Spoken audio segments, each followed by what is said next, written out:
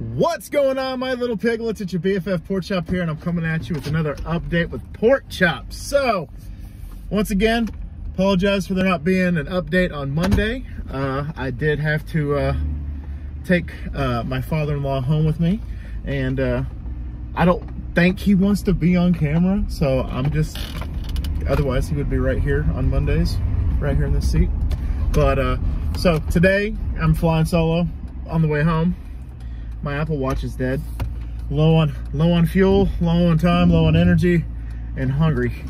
But anyway, so so today's gonna be like a little hybrid video, mixed between channel talk as well as personal talk. Speaking of talk, let's go right off the bat with TikTok.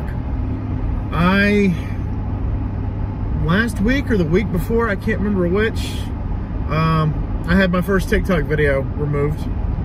And I think we talked about this already. but I'm gonna go ahead and talk about it again. I made a TikTok either last Friday or 2 Fridays ago where I did the sound of the Nazi knock knock joke. I'm sure you guys have heard it. But I posted it.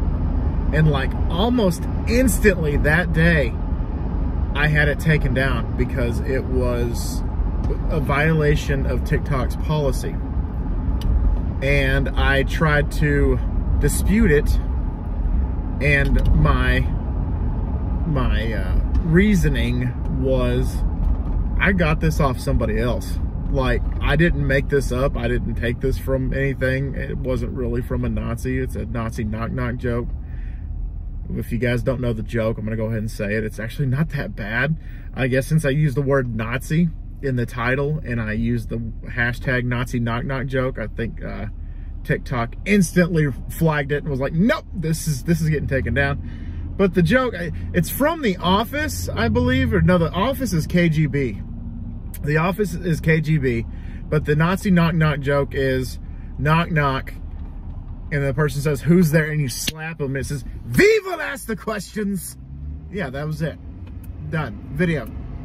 Like that. Got taken down. And I'm like, okay. This is where the slippery slope happens once again. This is also something that's happened on YouTube. And I think it needs to happen on YouTube as well as TikTok. And that's, if you remove my Nazi knock knock joke TikTok, you got to remove all of them. That's just how I see it. Because the person I got it from obviously has way more followers than I do and way more comments and likes and all that stuff. And that's fine. That's cool. They've probably earned it better than I have. The issue I have with it is if it's just mine or just a handful of people, and you don't take some of the people that are up there in the millions of followers on TikTok that are making some money off of it, and you just leave it be, then that becomes an issue. Like on YouTube, an example, a while back, somebody had their gameplay completely stripped off their YouTube channel because it violated YouTube policy. And they're like, oh, damn, that sucks. My bad. I didn't mean to. And then they went on to Markiplier or PewDiePie's channel, and the whole entire gameplay was still up on their channels. And he's like, bitch. That's kind of how I would have felt. Bitch. But also, so that happened. So I'm like, whatever. I apologize. No big deal. But if mine goes down, then everybody else's goes down. Also, that being said, I did dispute the one, because I tried to take down one of my videos where it was like, what's a personality trait that you hate in people, or something like that. And mine was, how about the fact that people insist that bacon has to go on everything? And I guess somebody reported me for hate speech against bacon. So TikTok was like, hey, this video is against our violation. And I'm like, how is it against the violation? And they're like, I don't know. It's just against our, it violates our everything. It violates our purpose, and it violates the Constitution, that is TikTok. And I said, no, it doesn't. And they said, do you want to dispute it? And I said, yeah. And like within a day, they're like, yeah, we can't find anything. Sorry about that. Your bacon video stays up. And I was like, damn right it does. But yeah, so those are the TikTok updates. There is a channel update. Very bad news I have for you guys. I ran out of time, I ran out of patience, and I ran out of, at this point, a little burnout. Having a little bit of burnout. I'm gonna have to cancel Arkham Asylum. That sucks. It really does. I'm gonna have to cancel the gameplay for to end out the year. It's strictly due to I ran out of time to record it in a timely manner, and I'm kind of burnt out on gameplay for the channel. I still have to do the Huskies, and I still I'm gonna start working on the Dallas Aggies here pretty quick. Arkham Asylum is just one of those things where I can do it whenever. It's not like a time crunch. It's not a, oh, you better do it. You better do it as soon as possible. You better do it as soon as possible. I don't have to worry about that. Arkham Asylum, I can do anytime. Barring what happens with this this question I have for y'all the day after Halloween, which, by the way, happy Halloween if you guys are watching this on Halloween. Awesome. If you guys are watching this past Halloween, watch this video October 31st of 2023, and it's happy Halloween again. But regardless, I am just yeah, Arkham Asylum could be one of those gameplays I might do for next Halloween. But I asked you guys a question that's going to go up the day after Halloween about what I should do for next year. So depending on how that is voted, how you guys vote on that on November 1st and the 2 weeks following, I know what I'm going to play. If you guys choose what I think you're going to choose, I will definitely play that. If you don't choose it, then I already have Arkham Asylum waiting in the wings. Because that's kind of a spooky game. That's kind of a horror survival type of Batman game, which, I mean, that's kind of cool. Like, that's a concept that, like, nobody thought of. And then Rockstar was like, oh yeah, this is kind of like a Batman horror survival game. Because it's pretty dark. It's pretty brutal. And it's awesome, awesome game. And the Arkham series is awesome. All four of them that I've played, very well done games. All of them have their own little special place in my heart. And I will not be playing Arkham Knights. A Batman game should have Batman in it, and that's just how I feel. That's just how I feel. I could be wrong, but who knows? But that being said, yeah, definitely, unfortunately, I do apologize. I do have to cancel Arkham Asylum. But the last 2 episodes of Jesus Christ, I went straight and my tire went left. That being said, the last 2 installments of Saw are being released tomorrow, so happy Saturday if you're watching this on Saturday. And on Monday night for Halloween, so that'll be the end of the Saw saga until now, for now. And yeah, just looking forward to the rest of the stuff that I have planned for the future. I just have to take a break on the gameplay, because next year is going to be another heavy gameplay year with Pokemon and Grand Theft Auto San Andreas, the Aggies, the Huskies, and the Halloween game that you guys will vote on. So I think what that means is the series that I play for Halloween, I think going forward might be, that'll be it for the year. That'll be it for that year.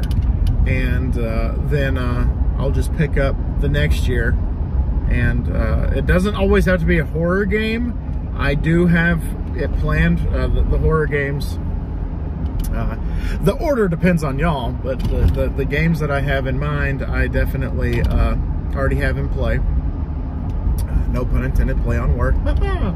And just excited about that. But if I'm sounding too somber and too, like, you know, low, it's just because I'm tired, guys. I am enjoying my life right now. I'm enjoying the channel. I'm enjoying you guys. I'm enjoying TikTok. And I mean, I have a great life. I always preach about, you know, being the best version of yourself and doing what makes you feel good, doing what your life, the way that you want it to be, how you want your life to be. And that is on you. That is how you you feel, and that is how you should reflect. That is the way that you should do it. It starts with you. For those of you that have the opinion of everybody around you before the opinion of yourself, you got to quit that shit. You gotta like focus on you. How does it make you feel? How does it coagulate with your feelings in your life and stuff like that? How does it make you feel? It's nice to, you know, how does this make my friend feel? How does it make my, you know, my boss feel? How does it, that's cool and all, but you got to put yourself first in some fashion, with your life. That's just how I feel. I feel that, you need to focus, like Cat Williams said, you got to focus on your #1 player. You got to focus on your star player, and that's you. Have that Mamba mentality, have that Michael Jordan mentality, TB12 method, whatever you want to use. Just focus on that, and then everything else will fall as it should. Pieces will fall in place as they should. And I just wanted to give you guys that little nugget once again, for those of you that are new to the channel. For those of you that think that I need to be digging sewer pipes instead of doing videos on YouTube. Hi, welcome, how you doing? I did have another run-in with a nice girl yesterday. For those of you that don't know what Nice Girl is, it's those bots on Snapchat that are like, hey, you're so sexy, I just wanted to talk to you. Just click on this link and then we'll talk, and God, you're sexy and let's have some fun and everything. And then it's just a website where, you know, you're paying for porn, basically. Which, don't people know that's free? In the United States of America, God bless the USA, pornography is usually free.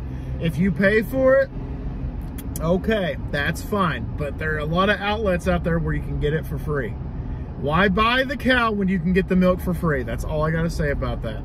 But regardless, yeah, I had another run in, and I told her, I'm like, oh, baby, I would, but I just, I'm about to have a procedure where this guy said that he was going to give me a blood infusion to where it was going to give me x-ray vision as well as night vision.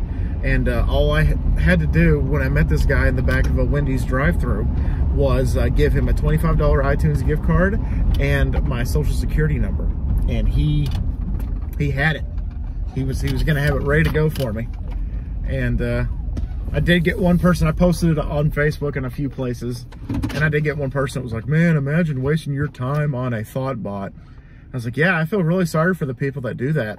And like, no, man, I feel sorry for you because you actually think this is a human and blah, blah, blah. And I was like, oh, no, trust me. I know these are bots, and I know that they're fake. I just have my 30 seconds of fun time, and then I'm good to go. Yeah, I know they're fake, and I get these all the time. I actually have one sitting in my inbox right now on Snapchat that I haven't replied to yet. So I got another one on the way.